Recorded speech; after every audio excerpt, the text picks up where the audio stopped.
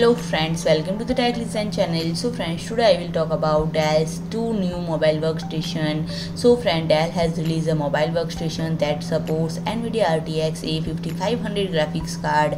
And friends, there are two LCD sizes available, the 16-inch Precision 7670 and 17-inch Precision 7770. And friend, both will be comes with Core i9 CPU, 128GB RAM and 16TB storage. And friend, the Platinum model, the lowest configuration of the Precision 7670, has a liquid crystal resolution of 1920 x 1200 dots, a CPU of Core i7 12850HX, graphics card of NVIDIA RTX A1000, memory of DDR5 4816GB, a storage of PCIe 512GB, NVMe M.2 SSD with Express 4.0 connection. And friend, the slim variant measures 356 mm in width, 258 mm in depth, and 22.32,